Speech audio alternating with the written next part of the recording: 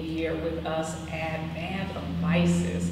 Absolutely an amazing space. I am Dr. Erica Miller, and seated next to me is my link sister, Dr. Bernadette Lucas, and she is going to introduce the owner and curator extraordinaire, Mr. Terrell Tilford.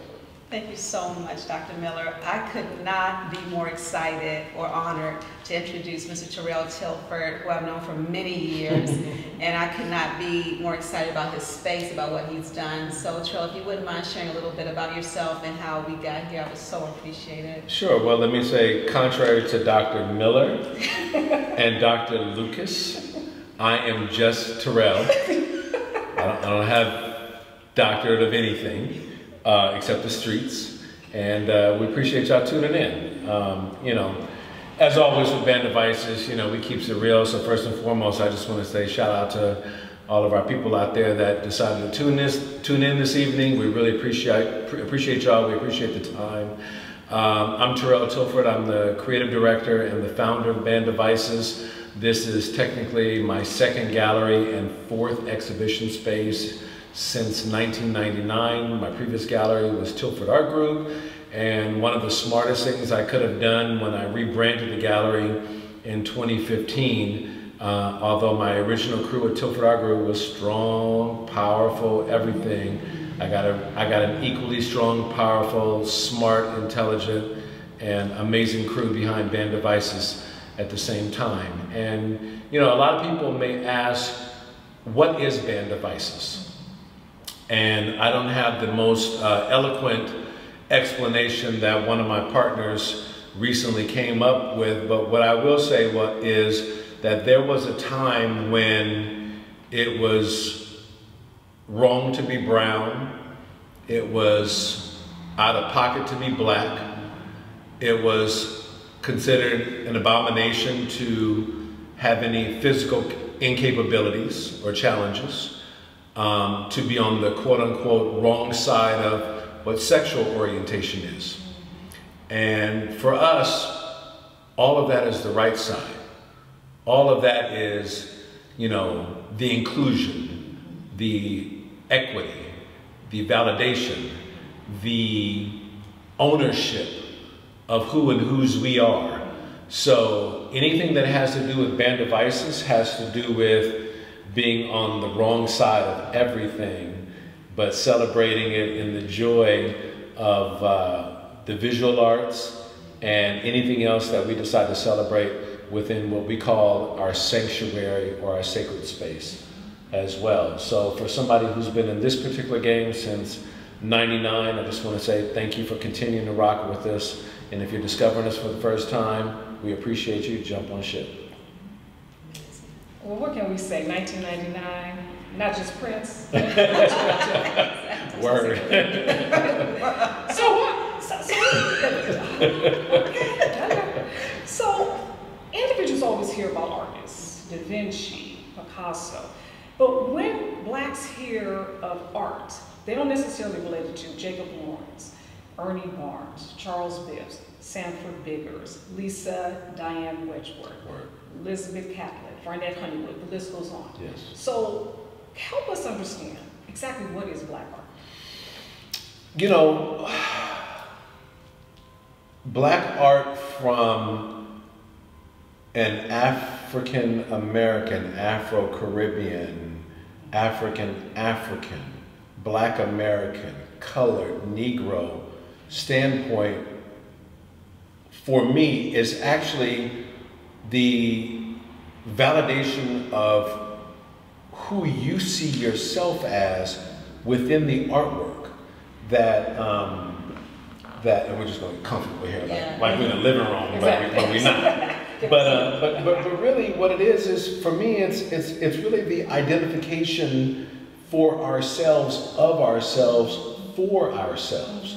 So whatever that level of empowerment, whatever that level of, again, validation, whatever that level of seeing yourself, and I'm going to talk a lot about that this evening or whatever, but it's really about how you see yourself within the relationship of the work.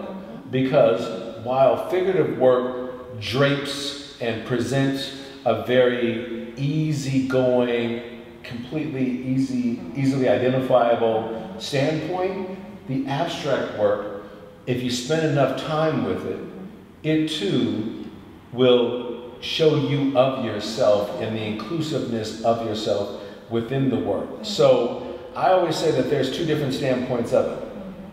There's that of a person in a black body, and then there's a person in a white body. Excuse me. And whatever their identification is, whether it's just because it's a black artist, if that's enough for them, then that's okay, and that is what it is. One of the things I noticed in the depictions of the late Ernie Barnes and the late Barnett Honeywood was that they made sure to depict us in their artwork in a very vivid, surrealistic capacity. Can you explain why it is so important for us to collect black art as blacks in America? Through our ancestral DNA and through that passage, there is so much that was lost, forgotten, annihilated, jeopardized, sacrificed, that the joy of those images reinforces our integrity, our humility, our defiance, and our resilience at the same time. So when you see those images of early Barney Honeywood or Ernie Barnes or something, and just the really sort of ancestral figurative motions, the ancestral gestures, those are things that are inherent to our culture, and that's why they made such a powerful, powerful response at the same time, because we saw ourselves within those things, whether it was a juke joint or the other Sugar Shack? Yeah, Sugar Shacks, the clandestine, just whatever it was, because first and foremost, historically, we were not allowed in the other clubs. We were not allowed in the other parties. Hell, we had to enter through the back of some shit at the same time. So when we see ourselves in that, it's like, oh man, I remember that. Like I remember growing up, and there would be these characters in my living room, Joe Willie and Sweet Lou and these other guys, and they'd be playing bid whist or spades or dominoes or something, and Bobby Blue Bland or Marvin Gaye or B.B. King is playing on the radio. So for me, when I see those images, it takes me back to like those home parties that my mother used to host, and it's just, they could be volatile, and they could be just pure, absolute, unadulterated joy at the same time. Nice. Definitely. Nice. Thank you. Thank you. That really moved me. Earlier you talked about equity and inclusion, and your comments just now spoke to this notion of liberation, giving our dreams wings and depth and breadth. Could you talk a little bit about, in the context of that, what inspired you to open an art gallery featuring African-American art, black art from people who that's been created by people of color? I never had an intention on opening an art gallery. I lived, a joyous part of my life as a professional actor for many years, and have been very grateful and blessed with that. And y'all should recognize him from Soul. That's just because I grew my hair out in the past 10 years. Right. This is called my COVID hair. It's called an experiment that kind of has done something. I wasn't sure. But I first started in my home hosting art shows after I moved back from New York the first time. And I did it because I wanted to help visual artists make a living and support visual artists in the same way that people were supporting me or my family as actors. Whether you came out to see our plays, in the old days, people used to write letters to the network, that sort of thing. So to me, this was a little bit of a, I don't know if it's a swan song or if it's just, a gesture that I go, you know what? I've been blessed in so many different ways. What can I do to help people that I had already been doing since I was 16 years old, but then had a newfound consciousness and awareness of it at the same time. So for me, it was going, you know what? Let me hold some art shows in my home, and let me help some artists that I love, that I've collected, that just have a good, humble heart, that I just have some sort of, you know, really strong, compelling feeling toward, and actually get powder caked. Yes. You know, it went from, this was the early days still of email. I think the first thing we sent out was snail mail. So literally, I went from like 20 people to 80 people in a month, to then about 250 people with the next show, to literally after 8 months and 4 shows, there were like about 800 to 1,200 people coming through our home in a 4-week time period. And at the time, the home that we owned, it used, Nat King Cole used to live in. It was built in 1926. It had the original floors. So there was a lot of energy coming through there. And I was a little worried about my floors at the same time. But also what it was it was so much work, because what I was doing was we were moving all the furniture out of our home into the driveway. So there were people that, you know, those who knew us knew, but those who were like the looky-loos or who just wanted or may have seen us on TV or something go, you know, let me go just check out their house. So people would come in and they'd be like, hey, you know, like the whole house is an art gallery. That's pretty dope. So where do you live? And I would say, very nearby. Exactly. You know, wasn't telling no lies, wasn't telling at all. So then after those 4 shows that really gave me a sort of like an elevated idea of the magnitude and the magnificence of people responding to something that I didn't know was a void that was out there, you know, at the time I told my wife, I said, you know what, I said, this is the last show in the house. And that whole thing, and she says, well, what are you going to do after that? I said, well, what do you mean? And she goes, well, you know, you've built a community now. Exactly. And she said, people are depending on you. And I was like, whoa, that's real pregnant. Hold on a minute. I was like, look, we help. I was like, look, we help to support some people, but you know, I'm not trying to take this on as responsibility necessarily. I didn't recognize it at the time. And then as I love to tell the story, you know, a couple of days later, I'm thinking I'm clear and free, and this is December, and I'm about to roll into 2003, not thinking about just going, you know what, it was a good year, we had some fun, a lot of people got paid, beautiful. Got a call from who I call the patron saintess of the arts, Ms. CCH Pounder, and she called me with that accent that I could never emulate, but she called me and said, Terrell. And I was like, hi, CC. She's like, what are you doing? I was like, well, I'm at home, what's happening? And she's like, I'm opening a space on Pico. She's just saying, I'm opening a space on Pico, and there's a space a couple doors down from me, and I want you to come and take a look at it. And I was like, why? And she told me, she was the first one that told me, she said, because you're going to open an art gallery. And I was like, you tripping. I was like, Cece, I'm not opening a commercial space at all. So we bickered back and forth for about 10 minutes. Come look at the space. Why should I come look at the space? Come look at the space. Fine, I'll come look at the space. So I came and looked at the space, and literally, I looked around. It was a dump. It was trashy. It was a mess. It was going to cost a lot of money. 20 minutes later, I was like, where's the lease? Yes. That's right. And, you know, from that was sort of what I call like another jump off.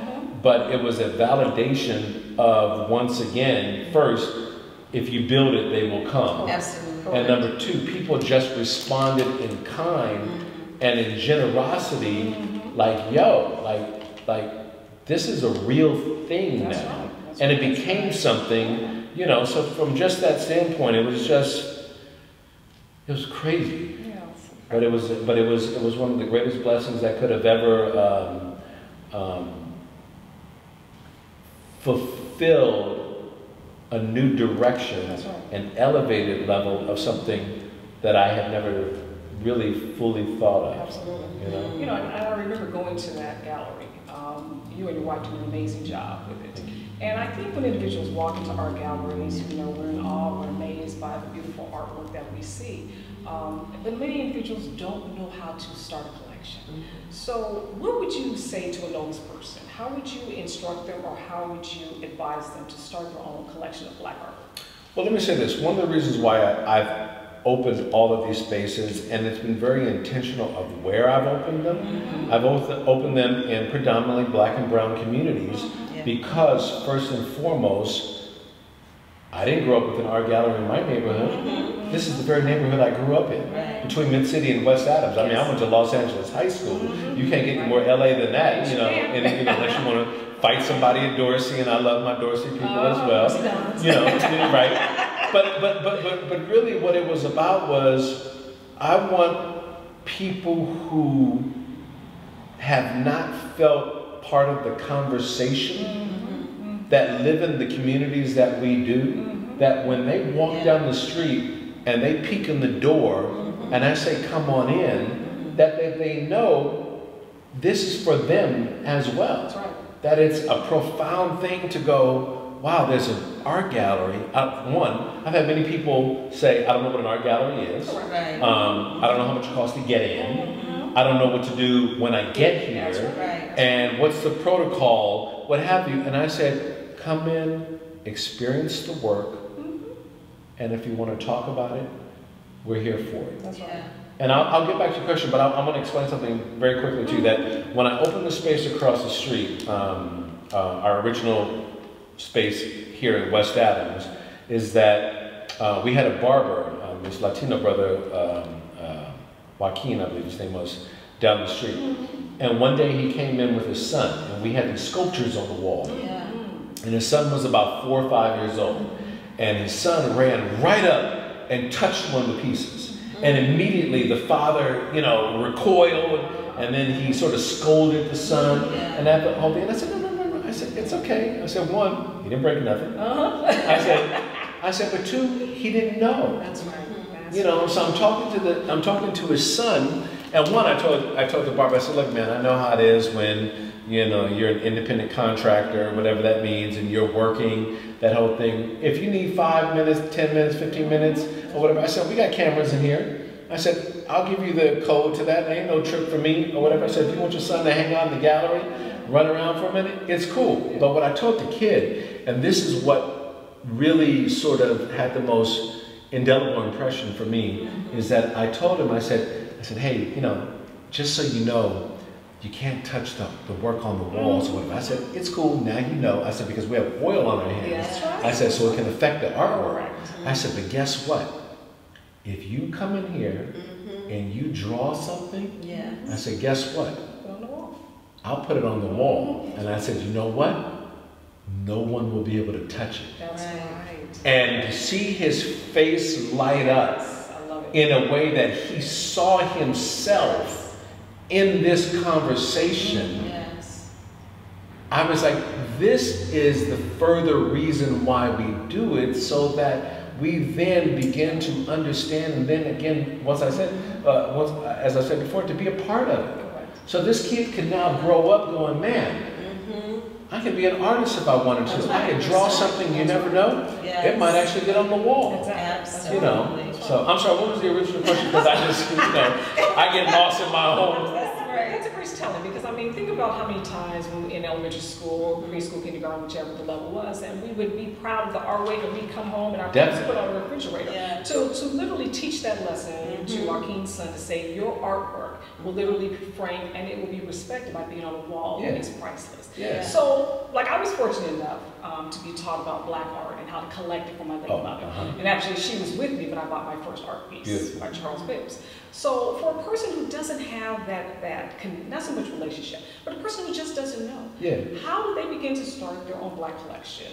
Where do they, just not so much where do they go, but how do they figure out that this is the piece for them, or maybe not? Where do they begin? Well, now that you know that there are spaces like us and Residency, and there's Dominique Gallery, and there are now a host of galleries throughout the U.S., and trust me, well before we ever arrived. So we have not reinvented the wheel in any kind of way. You know, there's been June Kelly, there's Gallery Ortiz, there are galleries all throughout the world now, beautifully. So, but what I tell people, I say, first and foremost, start with what you like.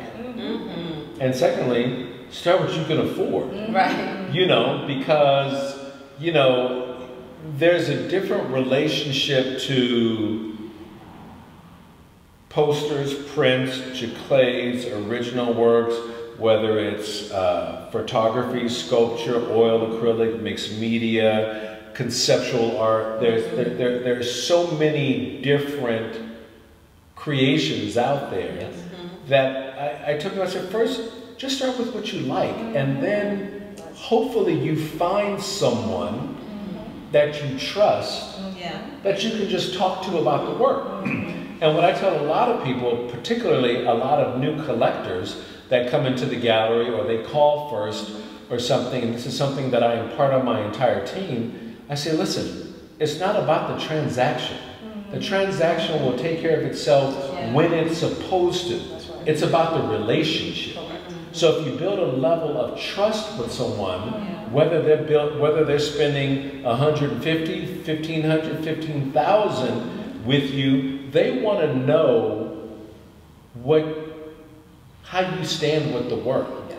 They want to have a sense of, yo, is this guy a snake oil salesman, or does he have my back? Can I come in and talk to him about artwork, whether it's on our walls or someone else's walls? And I tell every collector that calls, I said, listen, you can call me from an artist studio, you can call me from another gallery, you can call me looking on Instagram or whatever, and they do, and I'll give my honest viewpoint, because again, it's not about the transaction. The universe, for me, will take care of that part. I don't think about the money. The money will take care of itself. What I'm more interested in is going, how can I help you build a viable collection for yourself that may have some legacy attached to it, that in time you can look back and go, you know what? I built a relationship with these people. They helped me build something that now we might want to open our own institution in our family name,